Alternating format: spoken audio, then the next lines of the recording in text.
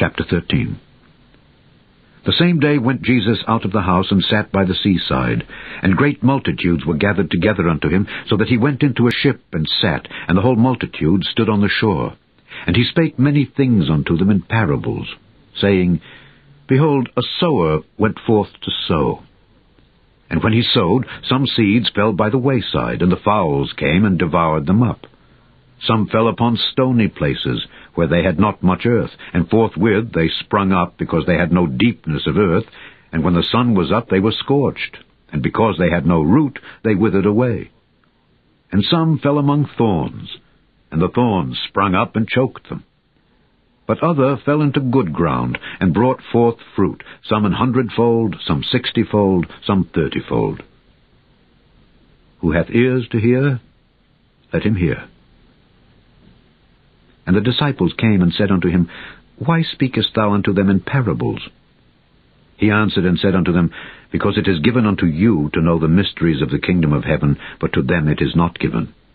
For whosoever hath, to him shall be given, and he shall have more abundance. But whosoever hath not, from him shall be taken away even that he hath. Therefore speak I to them in parables, because they, seeing, see not, and hearing, they hear not, neither do they understand. And in them is fulfilled the prophecy of Esaias, which saith, By hearing ye shall hear, and shall not understand, and seeing ye shall see, and shall not perceive. For this people's heart is waxed gross, and their ears are dull of hearing, and their eyes they have closed, lest at any time they should see with their eyes, and hear with their ears, and should understand with their heart, and should be converted, and I should heal them. But blessed are your eyes, for they see, and your ears, for they hear. For verily I say unto you, that many prophets and righteous men have desired to see those things which ye see, and have not seen them, and to hear those things which ye hear, and have not heard them. Hear ye therefore the parable of the sower. When anyone heareth the word of the kingdom, and understandeth it not, then cometh the wicked one, and catcheth away that which was sown in his heart. This is he which received seed by the wayside. But he that received the seed into stony places, the same is he that heareth the word, and anon with joy receiveth it. Yet hath he not root in himself, but dureth for a while. For when tribulation or persecution ariseth because of the word, by and by he is offended. He also that received seed among the thorns is he that heareth the word, and the care of this world and the deceitfulness of riches choke the word, and he becometh unfruitful.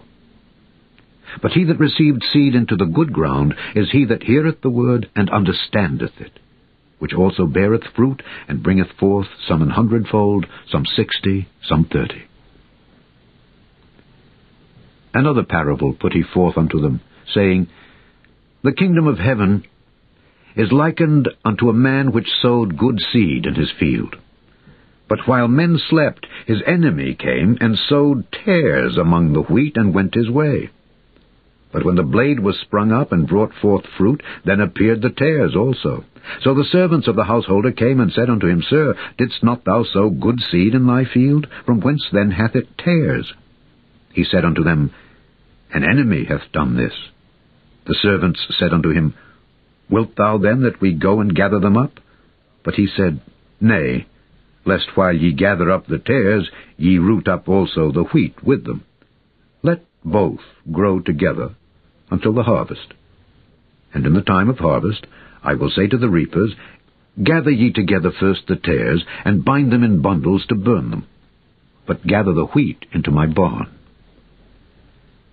Another parable put he forth unto them, saying, The kingdom of heaven is like to a grain of mustard seed, which a man took and sowed in his field, which indeed is the least of all seeds. But when it is grown, it is the greatest among herbs, and becometh a tree, so that the birds of the air come and lodge in the branches thereof. Another parable spake he unto them, The kingdom of heaven is like unto leaven, which a woman took, and hid in 3 measures of meal, till the whole was leavened. All these things spake Jesus unto the multitude in parables, and without a parable spake he not unto them, that it might be fulfilled which was spoken by the prophet, saying, I will open my mouth in parables, I will utter things which have been kept secret from the foundation of the world. Then Jesus sent the multitude away, and went into the house. And his disciples came unto him, saying, Declare unto us the parable of the tares of the field. He answered and said unto them, He that soweth the good seed is the Son of Man. The field is the world. The good seed are the children of the kingdom. But the tares are the children of the wicked one. The enemy that sowed them is the devil. The harvest is the end of the world, and the reapers are the angels. As therefore the tares are gathered and burned in the fire, so shall it be in the end of this world. The Son of Man shall send forth his angels, and they shall gather out of his kingdom all things that offend, and them which do iniquity, and shall cast them into a furnace of fire. There shall be wailing and gnashing of teeth. Then shall the righteous shine forth as the sun in the kingdom of their Father. Who hath ears to hear, let him hear.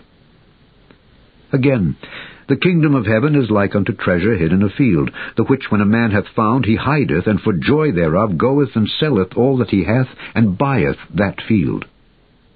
Again, the kingdom of heaven is like unto a merchantman seeking goodly pearls, who when he hath found one pearl of great price, went and sold all that he had, and bought it. Again, the kingdom of heaven is like unto a net that was cast into the sea, and gathered of every kind, which when it was full they drew to shore, and sat down, and gathered the good into vessels, but cast the bad away. So shall it be at the end of the world. The angel shall come forth, and sever the wicked from among the just, and shall cast them into the furnace of fire. There shall be wailing and gnashing of teeth. Jesus saith unto them, Have ye understood all these things? They say unto him, Yea, Lord. Then said he unto them, Therefore every scribe which is instructed unto the kingdom of heaven is like unto a man that is an householder, which bringeth forth out of his treasure things new and old. And it came to pass that when Jesus had finished these parables, he departed thence. And when he was come into his own country, he taught them in their synagogue, insomuch that they were astonished, and said, Whence hath this man this wisdom and these mighty works? Is not this the carpenter's son? Is not his mother called Mary? And his brethren James and Joses and Simon and Judas? And his sisters, are they not all with us? Whence then hath this man all these things? And they were offended in him. But Jesus said unto them, A prophet is not without honor, save in his own country and in his own house. And he did not many mighty works there, because of their unbelief.